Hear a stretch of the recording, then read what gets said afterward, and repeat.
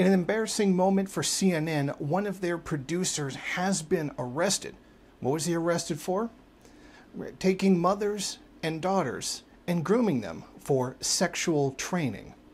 A CNN producer from Stamford, Connecticut, John Griffin, 44, was arrested and accused of trying to influence minors to engage in unlawful sexual activity. A CNN spokesperson said he has been suspended pending the investigation. The District Attorney of Vermont released an official statement. Griffin utilized the messaging applications Kik and Google Hangouts to communicate with people purporting to be the parents of minor daughters, conveying to them, among other ideas, that a woman is a woman regardless of her age and that women should be sexually subservient and inferior to men. On these communication platforms, Griffin sought to persuade parents to allow him to train their daughters to be sexually submissive.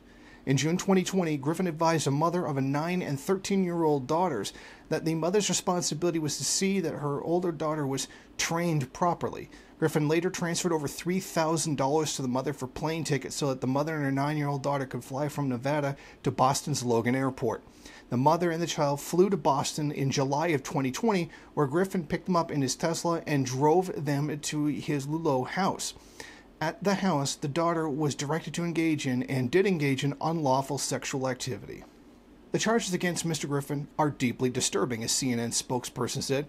We only learned of his arrest yesterday afternoon and have suspended him pending an investigation. Now, if convicted, Griffin faces a minimum of 10 years for each count against him. This has been a black eye on the news media platform CNN, which in light of the Ghislaine Maxwell trial makes many people suspicious that there may be a connection to some degree or another. Reporting from Niagara Falls, Jason Unruhe, MRN. Thank you for watching. If you like this program, then please head over to my Patreon page and set up a monthly donation. It's your donations that keep this program running. Also, if you would like, please rate, comment, subscribe, and share in various social media.